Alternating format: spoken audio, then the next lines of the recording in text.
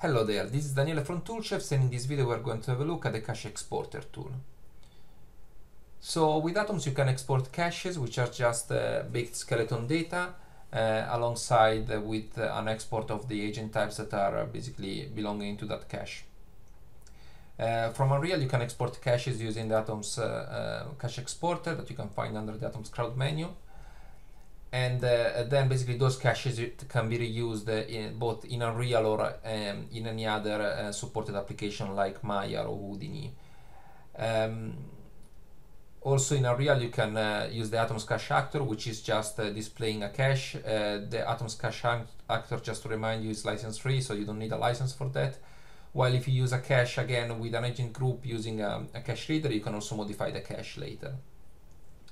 So first thing that we need to do is we need to create a level sequence. I'm gonna call it cache sequence, and inside the sequencer, for that sequence we need to drag and drop all the agents group that we want to export in the cache. So I'm gonna just use one, but you can have multiple ones.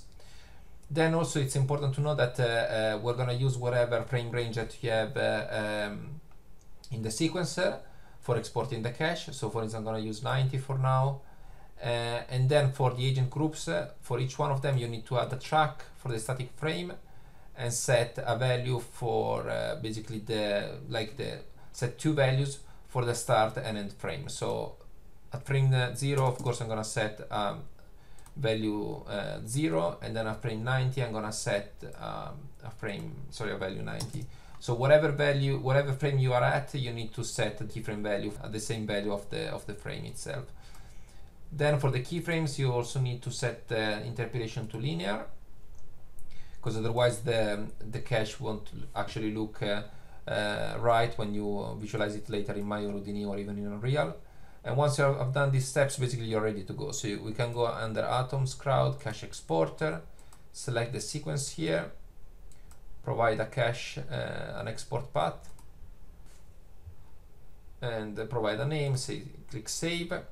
And then from here you can also provide these two values. So the cache start frame is basically the frame from which we're gonna start exporting the cache. So here we have a frame of 0 to 90.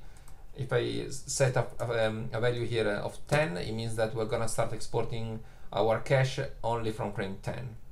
So the first 10 frames will be ignored.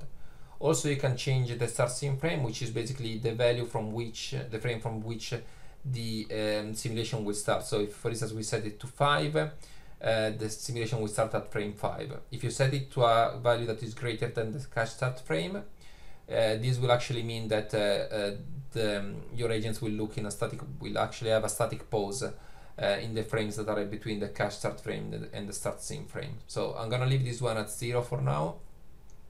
Once you have done these steps, you can click export.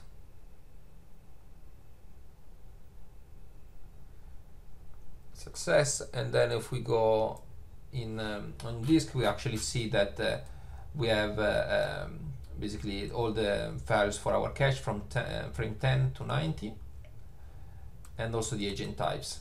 It's important to know that the agent types, whenever we export them from Unreal, they don't contain any skin mesh. So if you're planning to use this cache in Maya or Houdini, you need to have your agent types properly set up there as well. While if you reuse them in Unreal, is a different matter. We can in fact create a new folder. Let's call it cache. I'm gonna go in there and drag and drop the first file of the cache, which is the one without padding, and this will create the cache here. Whenever we drag and drop a cache into the content, we're gonna check if the agent types that are used by that cache are already in the content, and in this case the man has been found. I'm gonna use that one, and the woman has been found as well. So I'm gonna save this asset. If I double click here, you see that these agent types have already been assigned here to the cache, and in fact they are also the ones that actually live inside the content agent types folder, which is basically those are the agent types that are being used by this agent group at the moment. It's also telling us we have frames between 10 and 90, so we're happy with that. I'm gonna delete this agent group. Yes, gonna create a new agent group and assign a cache reader, and I'm going to drag and drop the cache to here, and as you can see now here we have the cache. So if I press play, you see that our agents are gonna stop after a while, and this is because the cache has reached the end frame.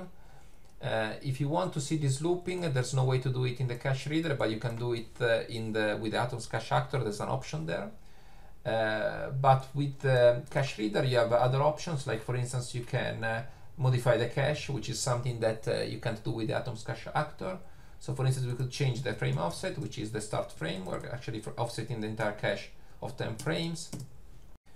You can even move, rotate, scale your agents if you want. For doing this, you can actually use the layout tool. The layout tool is covered in another video, so please check that out as well if you want. But yeah, so basically this is what you can do with the Atoms caches. I hope you liked this video. Thanks for watching.